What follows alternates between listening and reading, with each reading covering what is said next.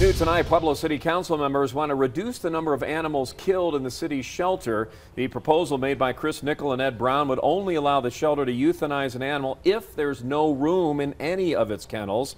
Other rescue shelters and the people who turn those animals in would have to be contacted as well. The shelter would also have to work with animals that have behavioral problems for at least 7 days before they're euthanized. Brown tells us there is a possibility that the city could be looking at services other than the Pueblo Animal Shelter.